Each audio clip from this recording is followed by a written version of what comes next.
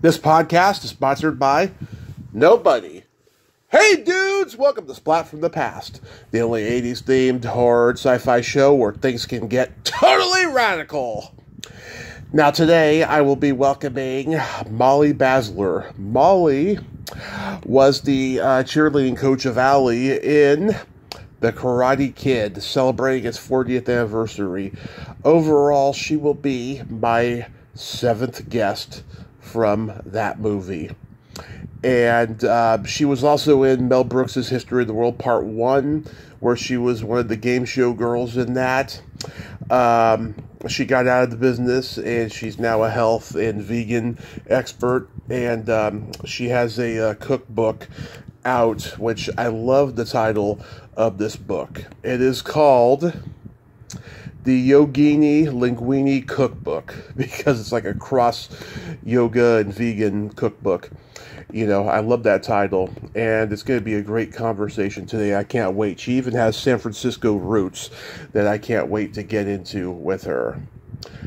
Also, I know a lot of people are excited about Ali Wong winning the Emmy last night. Whoop-de-fucking-do. I came up with her in San Francisco stand-up, and I will never forget what she said at the Brainwash Cafe 18 years ago to me. You know, I will never forget and never forgive it. You know, I said it before she was famous, and I say it now. But I don't want to be negative, okay? So yeah, here is my interview with Molly Basler.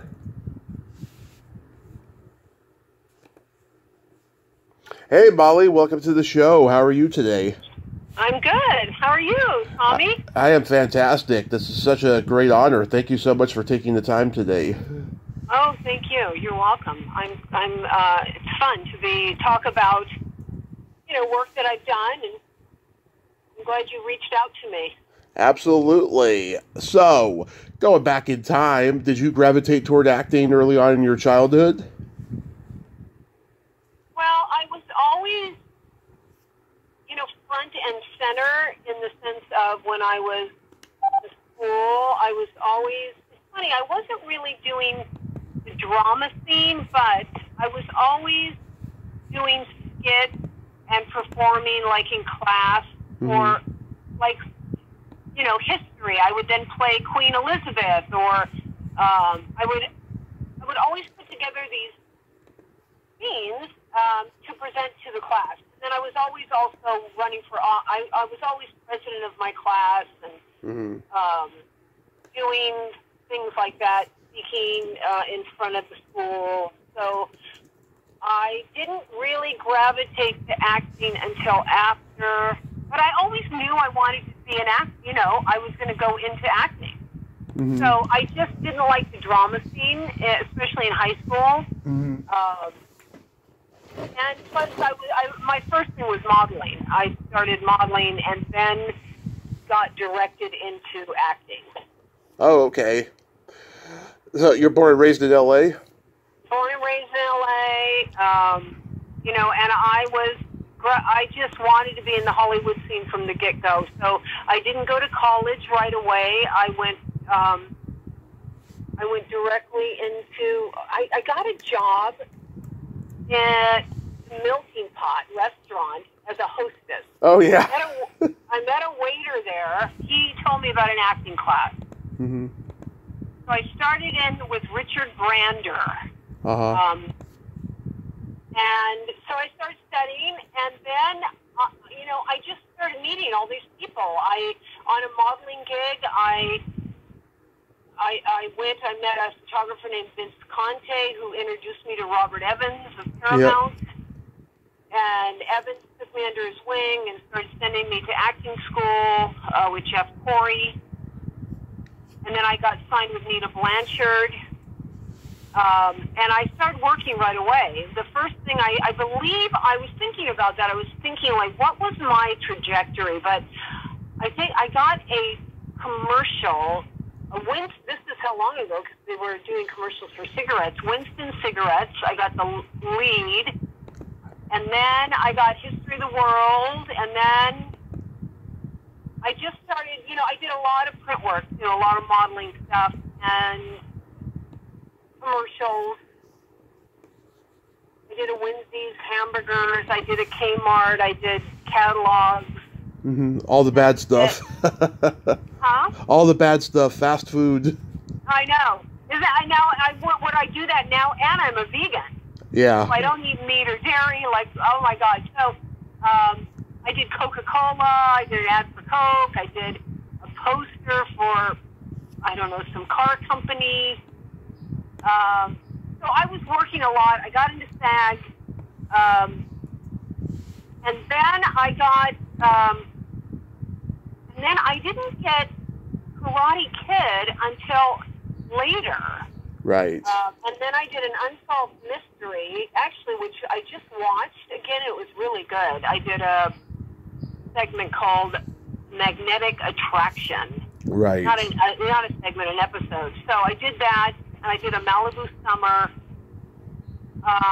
I got questions about all of this, by the way. So that's, you know, and then I got heavily into theater. I was doing theater stuff. I was doing showcases, and I wrote a play that we put on in Hollywood, but it's sort of, you know, so that, and then I had some issues with substance, drinking and drugging, which, you know, I got sort of caught up in that whole scene, and yep, I've been there. Yeah, I sort of had to clean up my act. Sort of. I had to get sober, and, you know, it was just, I really got lost in, I got lost in Hollywood, but I did, because I think things happened for me really quickly, and then I did something really stupid, I think right after I did The Karate Kid, and I did the episode for Unsolved Mysteries, and I was working, and then I took off to San Francisco. Yeah.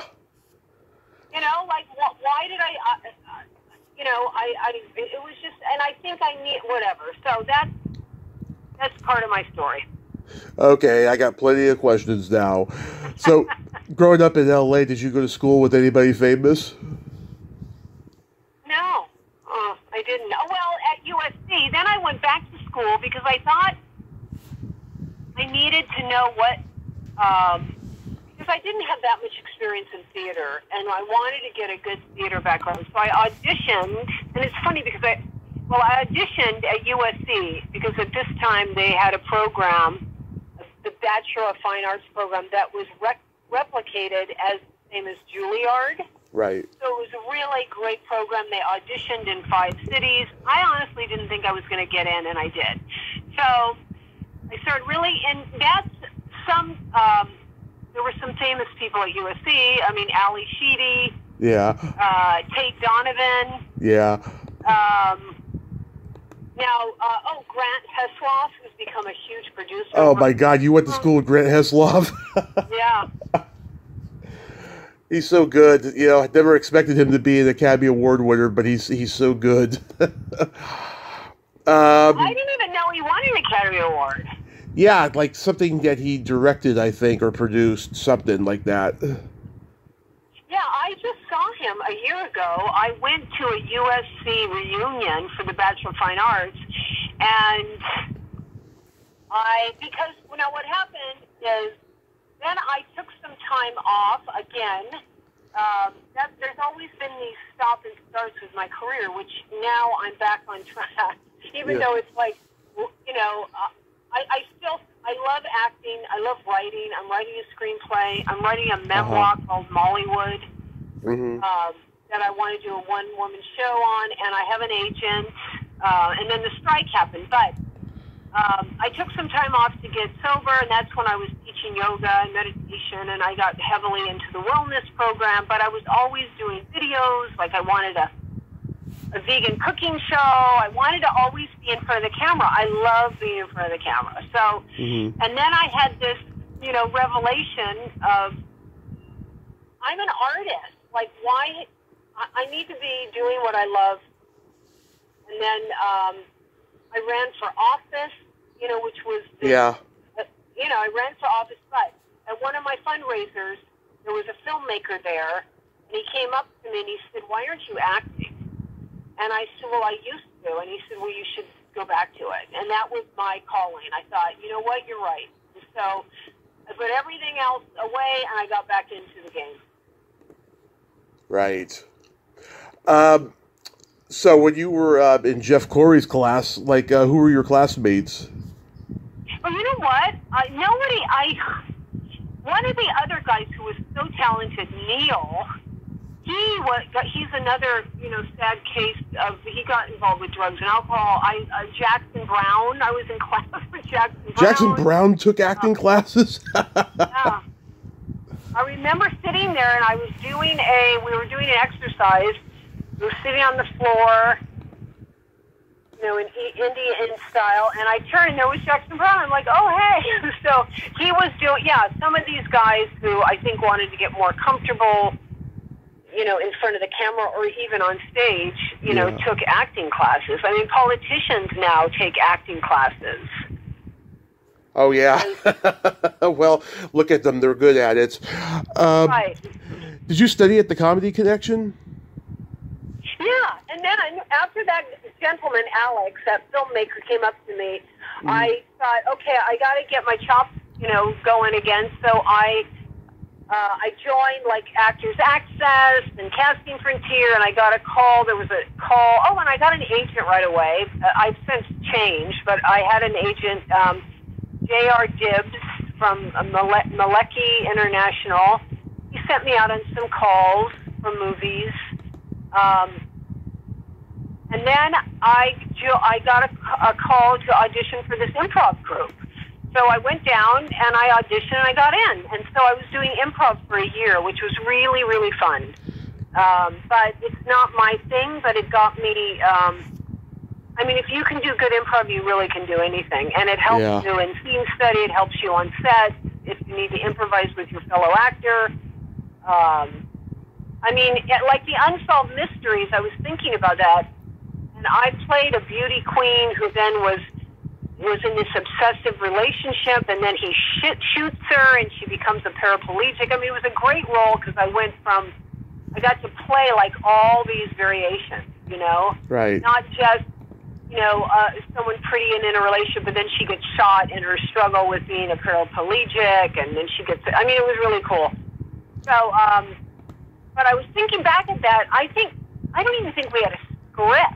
So, although that's because it was a crime, it wasn't like a scripted thing, but we had to do, like, it was mostly improv. I mean, of course, the director helps you, but it's always good. I think actors, I always felt that you need to be able to do theater and all that. If you can't do theater, to me, you're not a real actor. Mm-hmm. Like, I think all these guys now, I don't even know some of them anymore. Even, we were talking about this. My friend Louis Fantasia, he's a great theater director. Yeah. I'm writing my screenplay with him. But, actors don't know Shakespeare anymore. They don't know, a lot of them don't even go to acting class. They're just like, I don't know, at least I don't know. I don't hear them talking about the craft of acting anymore. We now have influencers, you know what I mean? What do you feel about that? I think it's bullshit, the influencer thing, and I get lumped into it sometimes, and it drives me crazy. Yeah. No, I know. That's true. I just think it's a different time, but I really respect the craft of acting, and as an artist, to me, it's all the same whether you're in front of a camera or you're on stage. I mean, it's completely different modalities, but it's if you can do a great scene in front of 100 people in an audience, a live audience, right? You can do a scene in front of a camera because the thing is about a camera, you get a bunch of chances to do a take. So if you're not there yet, if you let's say you're doing a really emotional scene and you can't cry on cue, the director works with you, and then by the 10th take, you're there. But in theater, you don't have that luxury. You got to be there. Absolutely. Now, sometimes you have to fake it. Sometimes you do. I did a play at USC, and I had to be, the scene opened, me on stage, and I was sitting on a park bench and I was crying. Like the opening scene was me crying on a bench. And sometimes I just couldn't get there, so I was backstage and I said to this guy, slap me. So I would cry. I'd say, slap me. And he was like, no, I can't. I was like, oh, so I just rubbed my eyes to make them look really red. And, I mean, there's certain tricks. Some actors, theater actors, would rub an onion in their eye, but I then just took some steps, and I looked like I was crying. And then, of course, you have to emote the feeling of that. You can't fake that feeling. Mm-hmm. So how do you get cast in History of the World Part 1? Well, it's so funny. Well, I knew... There was a gentleman by the name of Jay Burton, who was a comedy writer. Mm-hmm. And I met Jay. You know, we were these young actresses, and we would go to Richard Simmons' workout. All the actors' models went to Richard and the Playmates. Uh-huh. And then we'd go to Nate Nell's and eat breakfast. So we'd always meet people there. And Jay Burton was one of them, and Jay introduced me to Mel, and Mel cast me. Wow. I mean, it's funny. I knew, like, that's how I got Karate Kid, too. I knew Steve Shagan, who knew, who's the director of Karate Kid? John G. Avildsen. Yeah. John. Steve and John were really good friends. And so I went in, I auditioned, but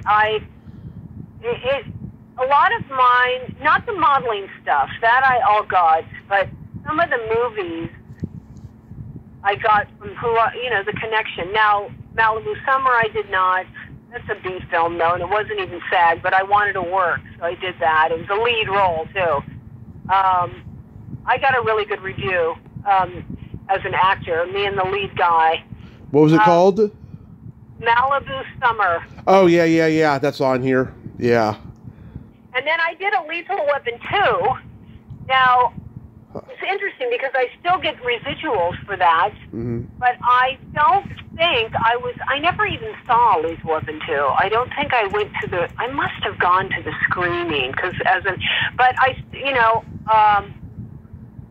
I think I was cut out, but I still get residual checks, but that was also because I knew Dick Donner really well. I was good friends with Dick Donner. Right. Well, we'll get to Lethal Weapon 2, but like, so what do you remember about History of the World Part 1? Like, you're surrounded by all these legendary comedians there. I know. It was so much fun. Nothing. I was more excited than, I didn't feel threatened in any way. Or one thing about, I stepped into these things. I never thought, I was always very confident, so I didn't feel, even though it's funny, because at that time, I don't even think I'd taken an acting class. But for me, it was just, it was an easy role. You had to, stand there, and Mel was so nice, he just directed us. In fact, I wanted to get in touch with him again. Mm-hmm. And I ended up, like 10 years ago,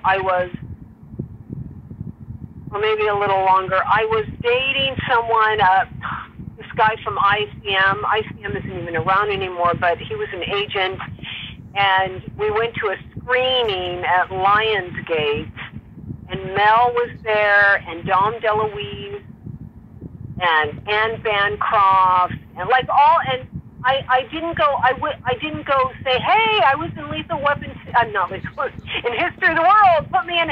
I don't know why I did, but I regret that. But, so it was really fun, and Mel was so nice, and when we went to the screening on the lot of Fox, it was so packed, and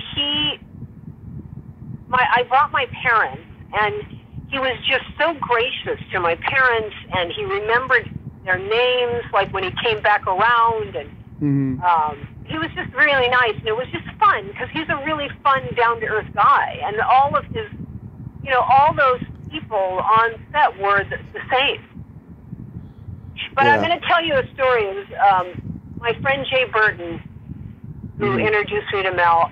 The joke was, that people on set on a Mel Brooks film would say, "Oh, how did you get this role?" And they'd say, "Oh, I'm Mel's dentist." Oh, and the guy would say, "Oh, I'm his lawyer."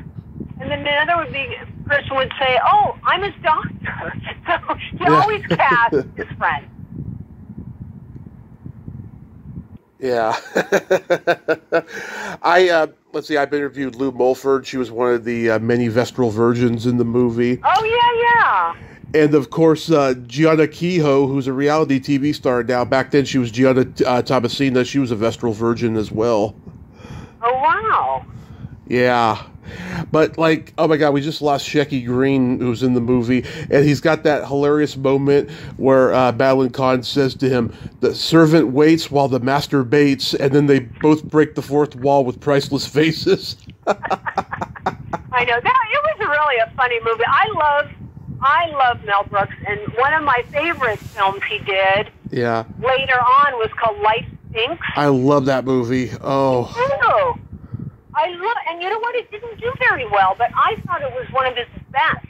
I think so too. I think it is his best. And that whole idea that money doesn't buy everything, and him, and then Anne, what was her name? That actress? Leslie Ann Warren. Well, yeah, she was so good as that homeless woman, and her name was Molly. Yeah, her name was Molly. That's right.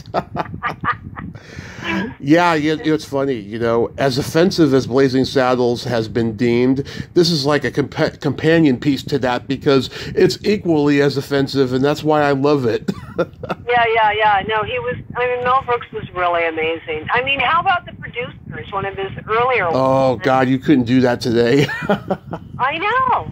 Yeah, and Young Frankenstein, I think, is a masterpiece. I love that. Silent Movie, which was not a big hit, but it's a good movie overall. Lots of visual slapstick. And High Anxiety, the Hitchcock parody he did. To Be or Not to Be. There's a lot of great movies he did. I love Spaceballs. Spaceballs is great, yeah. The whole parody on Star Wars. I love that. No, I think he's great. And I heard, they were doing. I wish I had known when they were doing the whole. Did the remake of History of the World Part 2. Yeah, on Hulu. I haven't seen it, but I'm going to.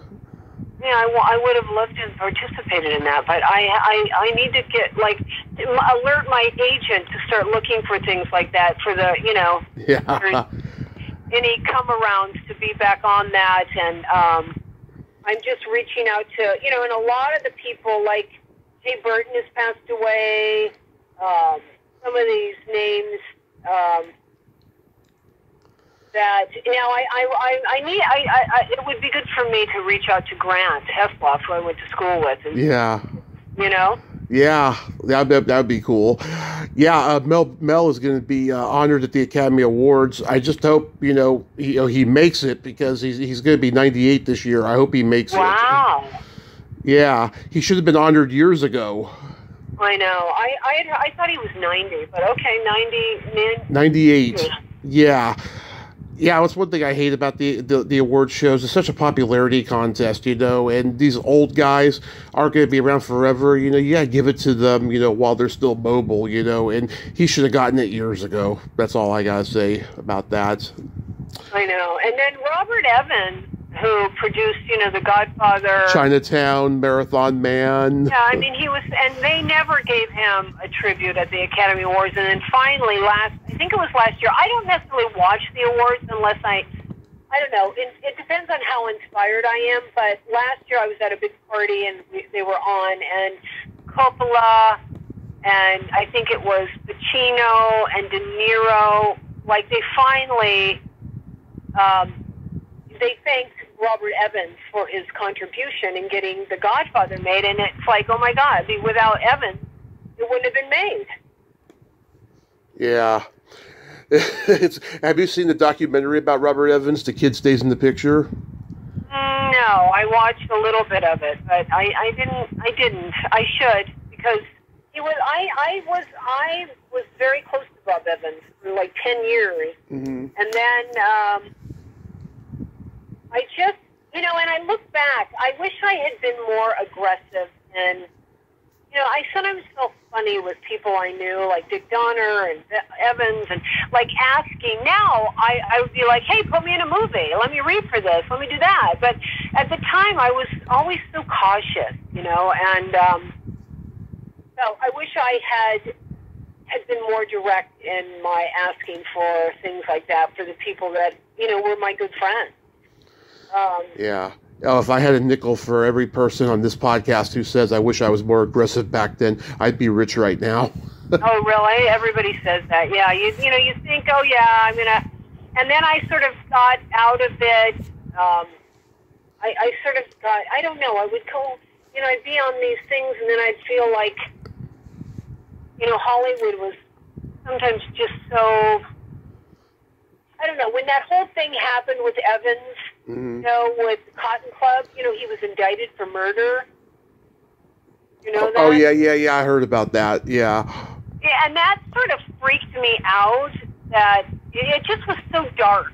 Yeah. And I couldn't, I just was, I don't know, there's some real, at the time, I just couldn't handle that. And I look back, and I wasn't a good friend of Bob because he was very scared and freaked out, and he was losing everything. And I just disappeared and we didn't talk again for 20 years. Yeah. So I just always felt bad about that. But sometimes the whole scene, murder, coke, I couldn't handle some of it sometime, Mm-hmm. Yeah, it's a crazy town. A lot of crazy things have happened. I don't even know, though, anymore. I don't hear, but I'm not in it like I used to be. But I don't know if are people still doing, the whole drug scene in Hollywood? It seems like everybody's now doing yoga and clean and... They're definitely doing that. I mean, if they are doing drugs, they're not telling anybody now because the internet is out. Right. And if anybody takes a picture, it's a whole new... everyone's smoking pot because it's pretty much legal now, but other than that, I don't know. Yeah. You don't hear the bad... they're really wild. People just get really wild. And the whole Playboy Mansion scene, and, everybody was just coked out. Yeah. Drugged out, drinking, just... People were having quickies in public. It was just oh my God, it was a whole different time. Now it's everybody, anything you say is politically incorrect. And, drives me crazy. Yeah. Even things that I said on my earliest episodes of podcasts, I wouldn't even, say it like that nowadays, but I think turning 40 has matured me in many ways, but at the same time, it's just I don't believe in political correctness. You know what? I don't either. Certain things, yes. I wouldn't say... But I've always believed in political correctness in the sense, but if you're a comedian and you say something racy or whatever, or about transgender, if it's not done in a bigotry way, right? And it's just about, I can't describe it. Well, there's a difference. If it's not mean intended or you know what I mean? I can't describe it. As a writer, yeah, and I don't know. I'm sure comedians, they still say some stuff that could get them in trouble. But it's that it's also freedom of speech. Thank God for America, right? We have that. We have the freedom of speech.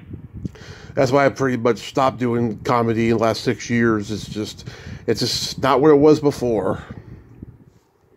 Yeah, I'm supposed to do an open mic at...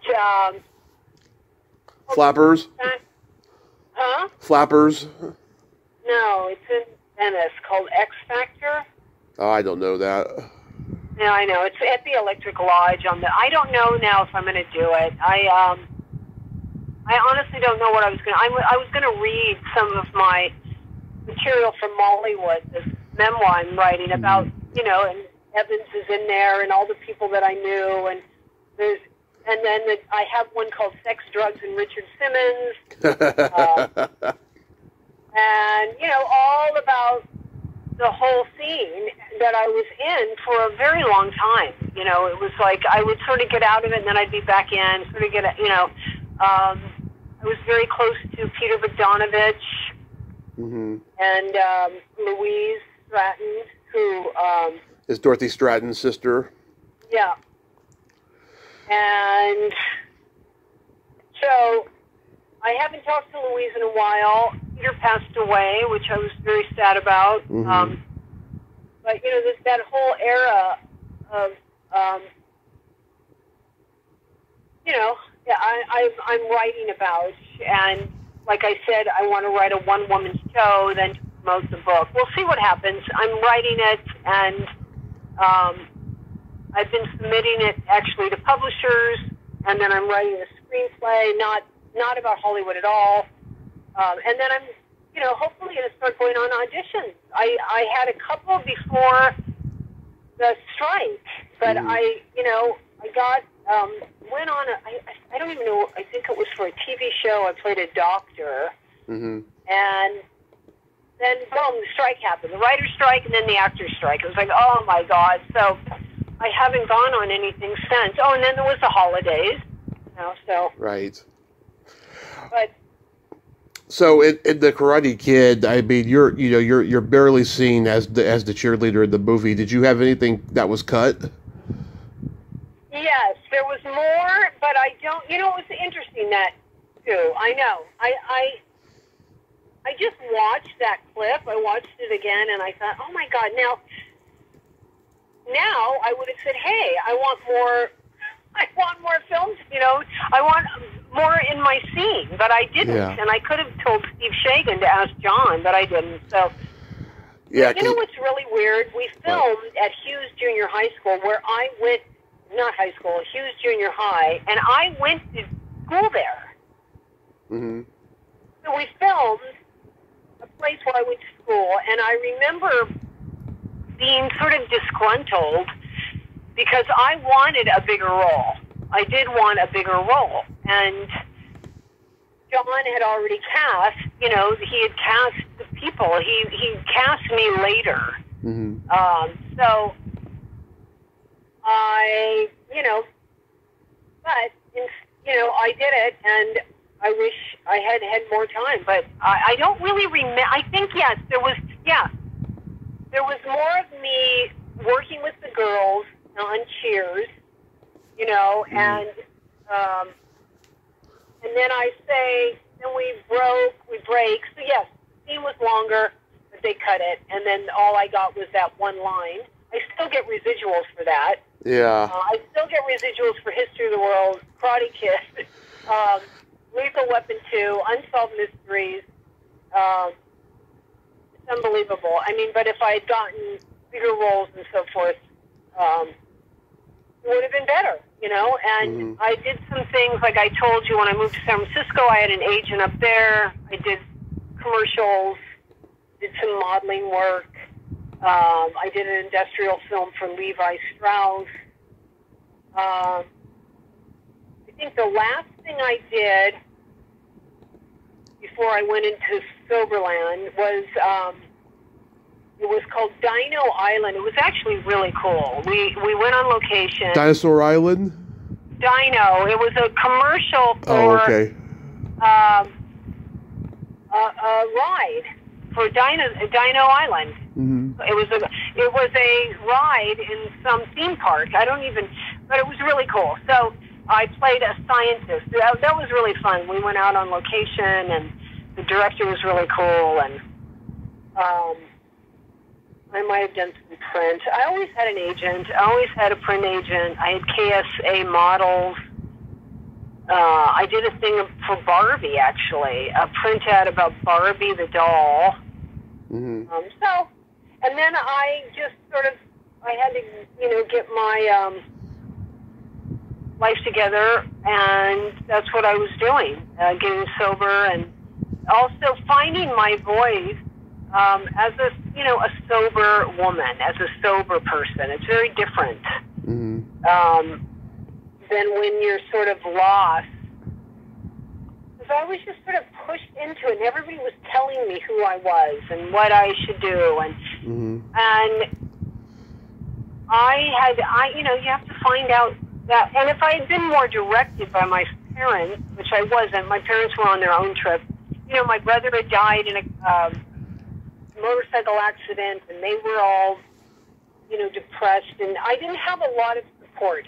I believe as an actor, any artist needs, and I'm telling you, and I'm sure you know this, most of the major the movers and shakers in Hollywood all had a huge support group, like their family, an agent who believed in them, a manager who walked them through. Because when you get into that, everybody wants something from you. And if you are, and then giving you drugs and if you're not protected by someone, you just get eaten up, which that's what sort of happened to me. But I sort of come out of it again. And then I went back to school. I went to USC. But I still was too involved in Hollywood. I needed time to, learn my craft, and then I moved. That's when I moved up to San Francisco. First time I finished college at Mills College. But I was always doing theater out, and like I said, commercials. I always had an agent, and then so that was my journey. But if you don't have that support and someone watching you, and you hear a lot of the Academy Awards. Oh, I thank my mom. I thank my family. I think, I didn't have that. So I was just sort of thrust in this world and started getting a lot of success really fast. And then I just did not know how to deal with it, and then I got involved. And then it was the whole drug thing. If you're an alcoholic druggie, you get lost in that world. Oh, yeah. Yeah. Some people, don't, the names who've gotten sober, and have kept their careers together, but they all had support. Do you ever watch Cobra Kai, the Karate Kid series? No, I watched some of it, but I think the original was the best. So Lethal Weapon 2, you knew Richard Donner, you said, and who did you play in that? Because it's not on your IMDb. I know, because I think it was the cut. I played, it was a stupid role. I wish I had, like I said, I wish I had, asked him for a bigger role, but I didn't. I was a girl in the jacuzzi, and Mel Gibson comes over, and he chats us up. I forget, it was shot over here in Century City at the Fox Tower. It was just kind of a stupid scene, a scene that led into Mel. He was at this hotel or something investigating someone, and then we were there in the jacuzzi, and he comes over, and we kind of, it was so typical, girl in bathing suit. Yeah. And like I said, now I would have been more forthright and said, hey, I want a bigger role, put me in here. And Dick was a good friend of mine. And he did a lot of movies. So, but, I can't look back and go, all I have is now. Yeah. Do you have any anecdotes about Robert Stack on Unsolved Mysteries? Did you ever meet him?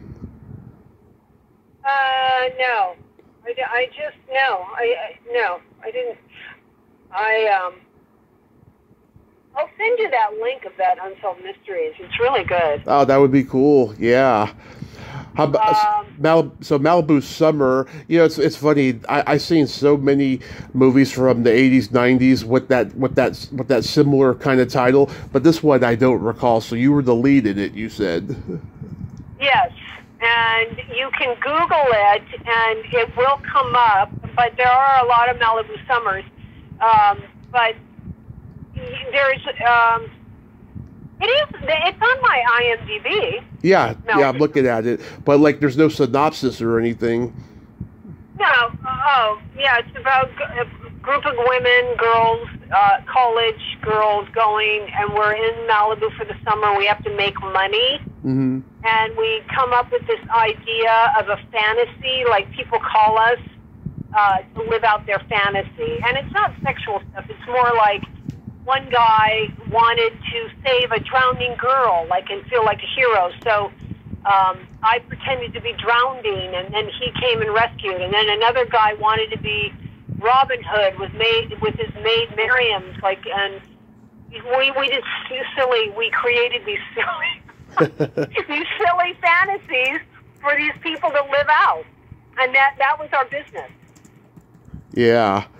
And I was the lead. But it was so low budget. I actually had a blast though on it. I just wanted to work, and I just wanted to be in front of the camera and work. But the guy, our director, I'll never forget. He said, He said, don't mess up, because we can't do many takes. So I mean, we couldn't do a lot of takes. It was like you had to hit your mark, say your line, and be on it, or So, but I had fun because it was like theater for me. Because that's what you had to do in theater, Right. You had to hit your mark and get it while the audience was out there. Same thing. So I had a blast. And at the time, I used a pseudonym, a different name, because it wasn't SAG. It was a non-union project, and I was SAG. And they don't look kindly at that, but really, it was no big deal. I could have used my real name. They would, I'm not like a major star. They wouldn't have known. Anyway, but I used a name I called myself Rhett Sinclair. So you won't see my name, which I sort of regret doing that too, because at least it's a body of work, and it was not. It was a kind of, like I said, it was a wonky film, but my performance was good. Awesome. Maybe I could find it on YouTube or something. So you have a cookbook out called the Yogini Linguini Cookbook. I love that title. It has a real, like, old-timey ring to it. So it's all your recipes? Yeah, so what happened is then I got really involved in wellness and yoga and teaching yoga, and I became a vegan, and I sort of woke up from this, very selfish, I mean, not everybody in Hollywood is selfish. I'm not, because a lot of them are doing great work and they give a lot. I was so caught up, though, in the scene that I lost my way. Because I was always a person, too, who was helping people. I was feeding the homeless. I belong, and then I just sort of lost. I wasn't doing that anymore, and I was, I shouldn't say that. I did do some work, but I wasn't very involved with the world. Like, I didn't really know what was going on with the world. Like, most of the time, I didn't even know who the president was. You know what I mean? Yeah. I was so... and then it's so funny, because then I became very political, and once I woke up, and... and then I became a vegan. I was marching for the animals. I became very proactive for, helping people, planet, and animals. That was my whole thing. So yeah. Then I came up with all these recipes, and I wanted I wanted a show. I wanted a vegan cooking show, or I wanted it, and I did all these demo reels. I was sending them out. I spent a lot of money on filming these things, and I shot one out at the farm sanctuary outside of Santa Clarita, up off of the 5. And so I wanted this whole thing about bringing, people that what we put into our body.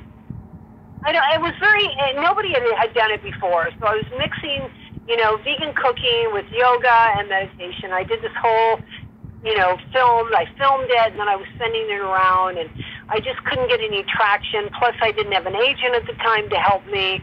But yes, I wrote a cookbook that went along with my whole program, and I sold it. I still have some, and my plan is when I get published with Mollywood and my other things that I'm doing, Mm-hmm. I want to get that eventually published, and because it's got great recipes, and it's for like the beginner vegan, and they're really fun. And then I add some exercises in there, like while you're chopping the salad, you do some squats, or you stand on one leg for balance, and you know, it's all integrated. Like when you're cooking, you might as well be working out. Oh, that's cool. And it sounds like you know, life is better for you now. Yeah, I mean, yes. I feel really good. I feel, I don't know, I'm doing it on my terms. I know who I am. I know now what I really want. I mean, I always did, but it was always unclear if someone told, you know what I mean? I just feel now, you know, like I said, I have an agent. I talk to her. It's like, okay, this is what I want. I'm going to try to get in touch with some of the people that I've known. So if they're doing a film, I could be put, you know, I'm Quentin Tarantino. I used to spend time with him and some other people, Mm-hmm. and I know he's going to be doing his, what's his, like his last film. So I'm going to try to get in touch with him, to, you know, so I could read for something, or Yeah. you know, I want to use some of my contacts that are still around, because I just don't want, as Wayne Dyer used to say, I don't want to die with my music still in me. Yeah. That's a good way to put it. You know, I mean, I love acting. I love, like I said, I love the craft of it. I love writing. I think it's such a great expression of our humanness, and I never really realized that until now. You know, I also played music. I played the banjo. I wrote music. I mean, to me, someone who is in the arts usually, you know, we write, we act, we can play a musical instrument, we dance. I'm also now dancing to make some extra money. It's a side hustle. I'm dancing in a dance troupe. Mm-hmm. Ethnic cultural dancing, and I did, it's really a fun. So, but and it was during the strike, I was like, I gotta be performing. You know, it's like, when my passion got reignited with acting, and well, it always was, because like I said, even with my cooking, I was always in front of a camera. I was trying to get a cooking show, and and then I realized it was because I'm an actor, you know? Yeah.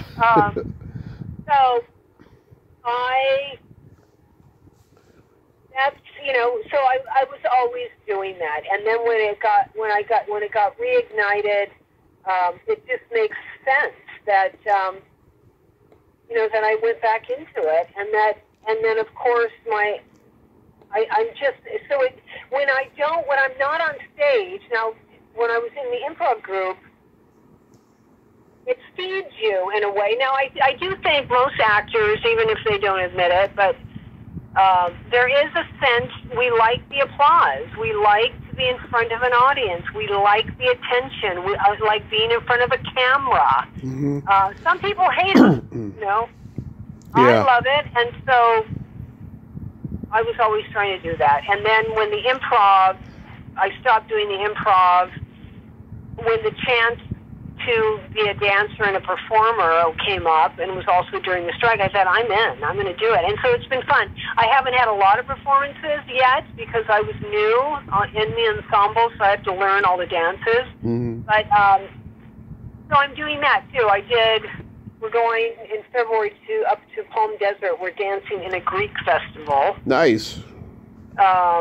So I'm doing, you know, and then I'm going to, actually today, I'm going to write my agent, see what's going on with her. But and so I'm doing these various side hustles, like we call them side hustles, and hopefully I'll get a good gig, and I would love to read for Yellowstone. I mean, what's also opened up is there's so much content now because of streaming. Now, I think streaming has also sort of killed the art filmmaking. I think that is just, I feel like I'm watching a HBO or Showtime movie every time I watch a Netflix or Amazon movie. And I like those kind of movies, but I want a cinematic experience. It's not cinematic. Right. That's true. No, there's nothing like the big movie screen. I love going to movies. I mean, that was the whole... Going to see a film used to be an experience. Mm-hmm. You know what I mean? You'd go... Yeah, definitely. You'd get your popcorn, you'd get your, red vines, and then you'd go sit, and the lights would go down. I mean, it was so cool. Now, I mean, I've been going to screenings because I'm SAG, so I've been going, and I saw Maestro with my friends. I saw Oppenheimer. Some of the films are too long now, though. It drives me nuts. And American Fiction.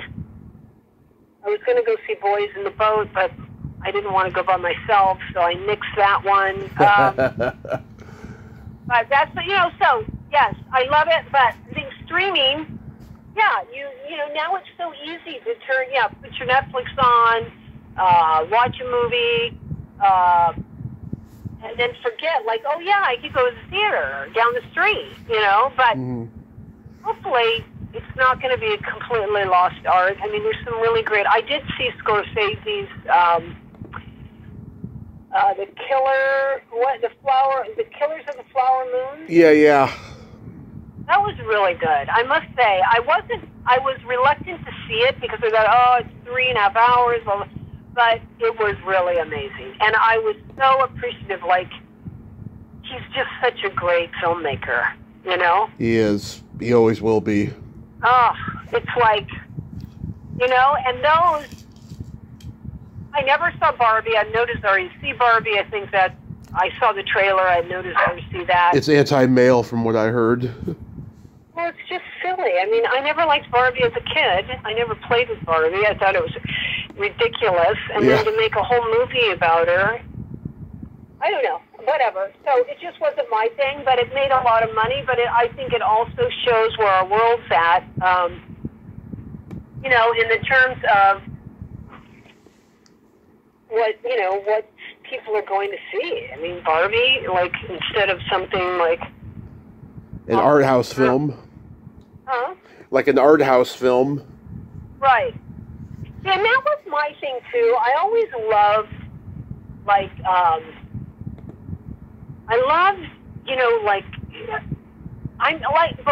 an artist, so I loved, like, little theater and making something happen out of nothing, getting people together and, artists. And that's when I did move to San Francisco for a summer. I was going to SC, and I hung out with all these artists, and one was writing a novel, and, we would just sit in the evenings. We'd go to poetry readings, and I loved that. I was more like a real bohemian,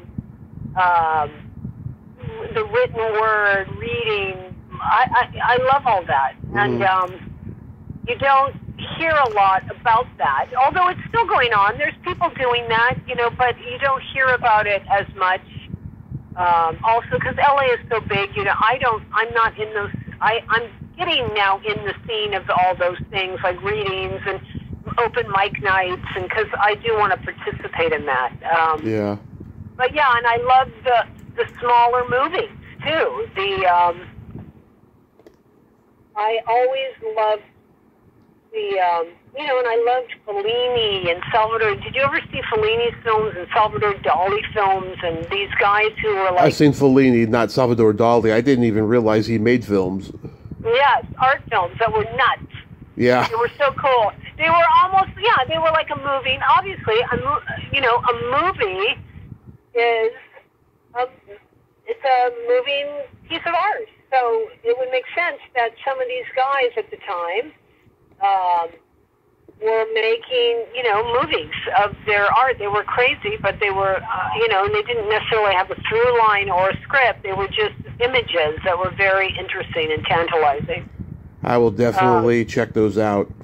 But real quick, we got to play my secret silly game. This is a series of silly slumber party questions. It's no win or lose. It's just pure fun. And how the game works is, Molly, I ask you the question, you answer it. Then you ask me that exact same question, and I answer it.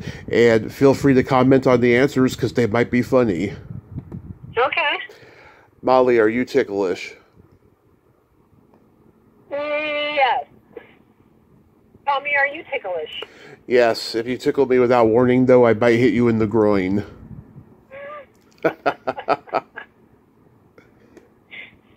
Is your belly button an innie or an outie?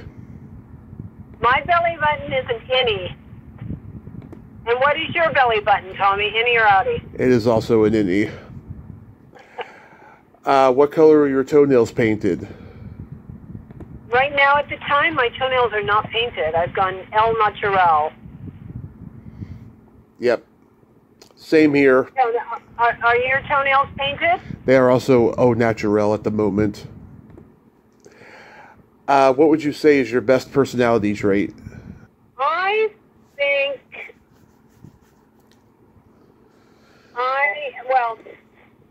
is joyful a personality? Joyful and fun. I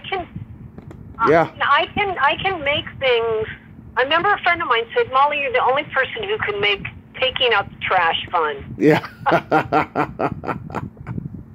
So yeah, I'm fun and joyful. I find also in the simple things I can find a lot of joy and have a lot of fun doing really simple things. Okay. And then for me... What about you? I have empathy and I have no filter. Oh, that's cool. I'm a Gemini, so... My brother's a Gemini. Oh, yeah? I'm June 6th. Yeah, he's in May. Late May. Yeah, an ex-girlfriend of mine was also late May. If you could have anything named after you, what would it be? God, that's a great question. I would think Can I have more than one thing? Oh, yeah. Go ahead. Name several. I would like to have a forest, trees named after me, a bridge, any connecting something, a bridge, and maybe a theater. Okay. What about you? A vibrator. Really? Yeah, I would call it the Tommy Chatsy. That's funny. And then my favorite question, is there a stinky smell that just makes you gag? I would have to say, in public bathrooms, after someone is gone, number two, that makes me gag, or in a yoga room, someone passes gas and has eaten something terrible, like, I get really, that's why I don't like public bathrooms. I have a thing about them, like, so that I would have to say is my, or also trash, like really bad, rotting trash. Yeah. That, what was that? Yeah, and well, I've never smelled a decomposing body, but that's supposed to be like one of the worst. Yeah. So, and what about you? Either farts or feet. Farts or feet? Yeah. Stinky feet. Oh, that's true. I haven't smelled stinky feet though in so long. Oh, that's good. You're lucky. Mine are always so clean. I have to get. I usually though when I do get my toenails, I had to give them a rest. If you paint your toenails too much, they can turn yellow. So in winter, I'm not wearing open-toed shoes I usually go al natural, but a lot of the time I do a French tip. Yeah. So I have a joke for you. What? You know the difference between a dildo and tofu? No. They are both meat substitutes. That's funny. I knew you'd like that because you're a vegan. That's right. I was thinking about, it's funny because tofu comes in different, it comes in soft, it comes in firm. I was trying to think of something like that. But, yeah, my dogs are vegan too. So your website is www.mollybasler.com? Yes. Okay. Molly, thank you so much for coming on today. I hope you have a great rest of your day and be safe out there and see you on Facebook. Okay, thank you. It was fun. Yes, a lot of fun. Talk to you later then. Talk to you later. Bye-bye. Bye. Well, there you have it. Molly Basler. Ain't she a sweetheart? What an interesting force. I'm glad we could have that conversation today. She's very interesting. She's far more interesting than I expected her to be. Well, until next time, this is Tommy Throwback Kovac saying there's no shame in living in the past because the present sucks. Later, dudes!